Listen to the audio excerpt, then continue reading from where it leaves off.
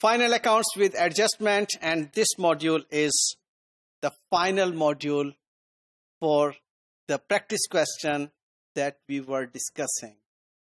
In this module, we will finally prepare the income statement and balance sheet. But in this module, we will also discuss the working notes. So please be attentive, as you are always, okay, to learn this working note calculation and to place the figures in the income statement and balance sheet. Okay, so please see how we will work out the things. So we are familiar with the format of income statement, but I will just take you through over here because of the size of the screen, we are just managing the things. Just go through once to all these module things, and then I will come back. This is income statement starting from sales, you see. Okay, we are having gross profit here. Then from gross profit, we are subtracting all the operating expenses. We are having operating profit. And then in the operating profit, we are adding other income. And this is the net profit thing. Okay. And then in the balance sheet, we will see, again, we have divided balance sheet into parts. This is assets, fixed assets and current assets area. And it is owner's equity and liability. Okay. And you see, W7 is written here, W1, W3, W6. Okay. All this is in fact the working numbers. Okay. Working note numbers. And these are the working notes.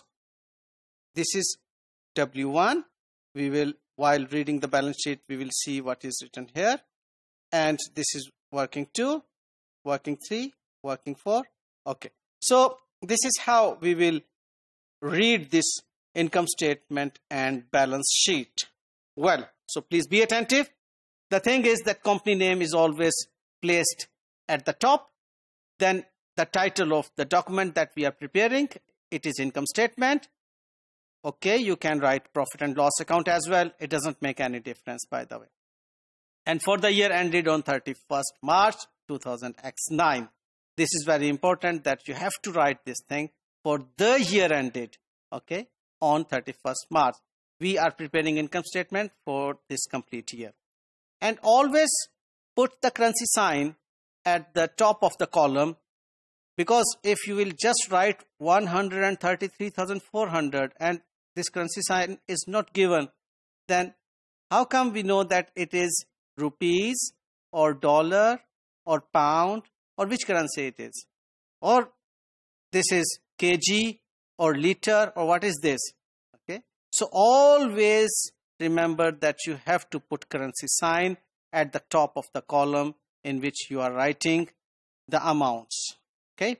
Well, then sales. So for sales, we have to look into working for. The sales amount is 223,400. Let's see working for. Working for gives us sales figure.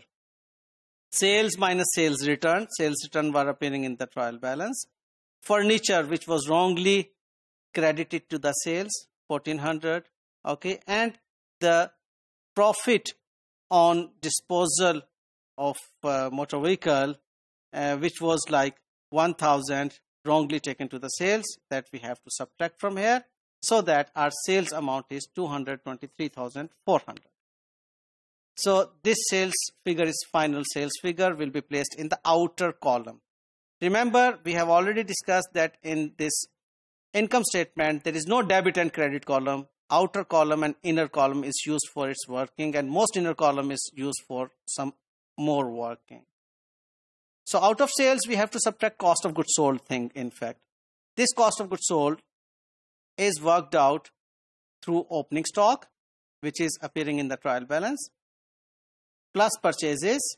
This is the working for purchases. We will look into it. And minus closing stock. This closing stock is appearing in the adjustment. So the formula for cost of goods sold is opening stock plus purchases minus closing stock. Repeat. Opening stock plus purchases minus closing stock. Okay. So this purchase figure is worked out there in working 5, in which we have to add freight and carriage inward. Remember, this freight is inward if nothing is mentioned with this. Otherwise, outward would be mentioned. If outward is mentioned, then it becomes our selling expense. Carriage, as there was carriage outward, we are not putting that over here. Freight inward and carriage inward will be placed here. So that now the total purchases are 134,600. Let's see what does this working 5 tell us. That purchase minus purchase return minus office equipment. Because there was an adjustment in which office equipment was wrongly debited to the purchases account. So that is now being subtracted from the purchases account. So that our purchases are equal to, here we go, 133,400 plus freight plus carriage inward, total 134,600, and cost of goods sold is 152,600. Remember, you should have calculators with you. Please, you are students of accounting, and calculator is something should not be missed. Okay. Now subtract this 152,600 from 223,400, which is sales. Exactly, you get 70,800, the gross profit figure. From this gross profit, we have to subtract all the operating expenses. Salaries, we know 11,000 was appearing in the trial balance, 100 is outstanding salary, total 12,000. Go down rent, same story. Interest on loan, we have discussed its adjustment, that all these are payables or accrued or due, which we are adding in their amounts which we have already paid, so that the final expense figure is 12,600 and 3,300 for these three items respectively. The rates and taxes straight away appearing in the trial balance, we placed it here as operating expense. Discount on debtors. So there was an adjustment which was wrongly taken to the discount income, discount received account. So from there we have extracted this 600 and placed over here. So 2,400 plus 600 gives us 3,000. Carriage outward, printing stationery, electricity, all these are our expenses. For insurance premium, yes, there is an adjustment. Just have a look on that, which was here. Yes, insurance prepaid. So 5,500, 4,000 was for drawings. Yes, it is appearing over here.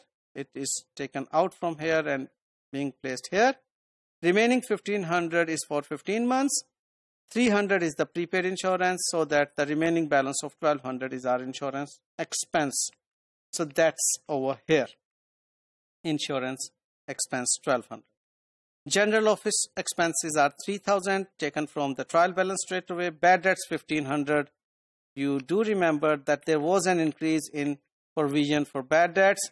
So that is being debited to the bad debts account and credited to the provision for doubtful debt account, so that our bad debts increased by 1,500. But remember, there is few more adjustment into it, and ultimately we are having this 1,500. So what are those adjustments?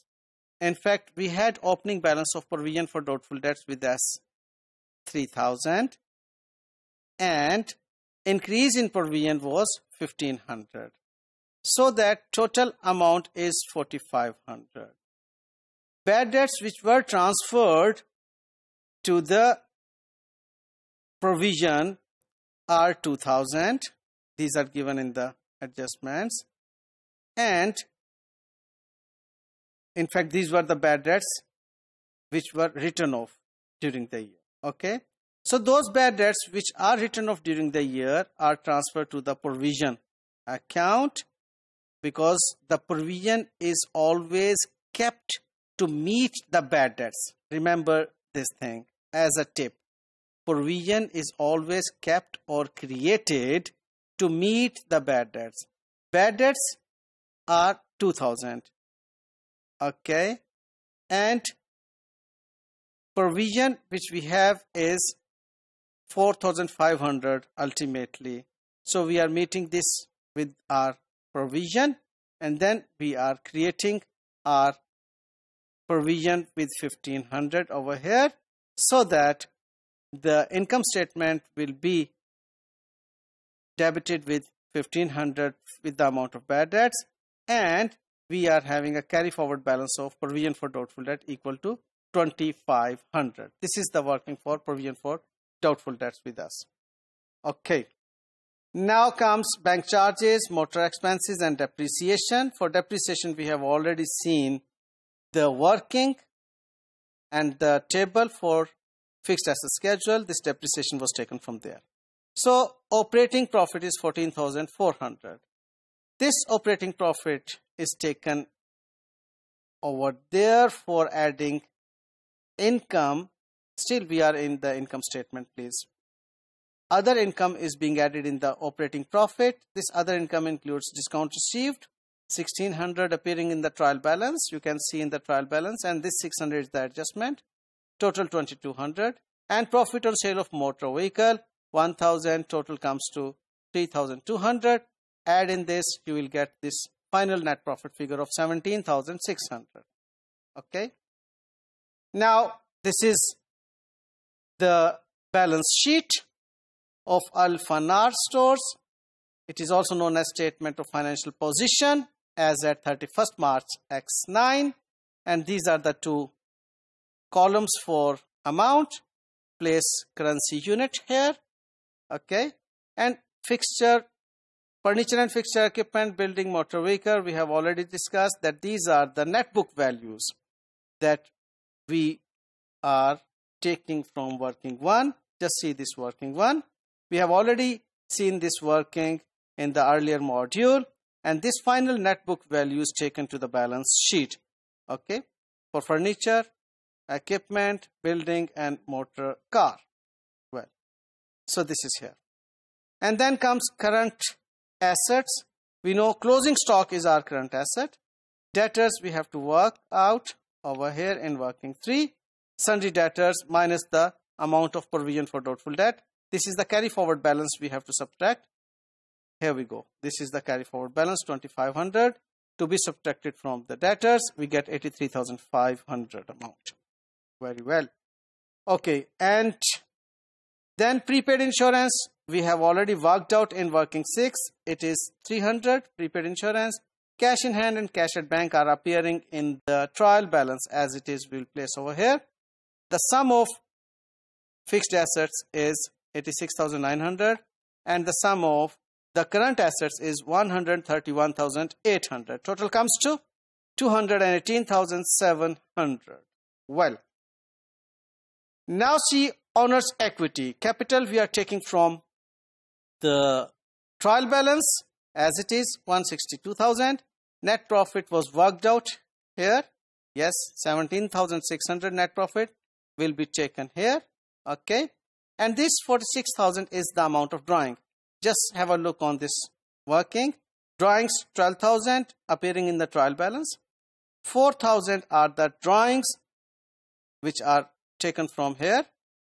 Insurance paid for the owner by the business, it is drawing. And 30,000 is the building which is being used by the owner for his personal purposes. So the total amount of drawings is 46,000, will be subtracted from the capital amount. The remaining balance is 133,600, which is our owner's equity. So remember the formula for owner's equity for our sole proprietorship: opening capital plus net profit minus drawings. Okay, good. So the liabilities, long-term liabilities, loan from Bhutta, that will be taken over here. And then current liabilities, creditors for motor car that we purchased during the year. Then creditors appearing in the trial balance. These are the trade creditors against our purchases. Outstanding expense is 1,500 and interest on loan payable is 600.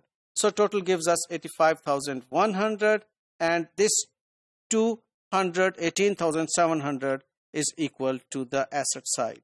So these are the two sides: balance sheet and balance sheet assets and balance sheet owner's equity.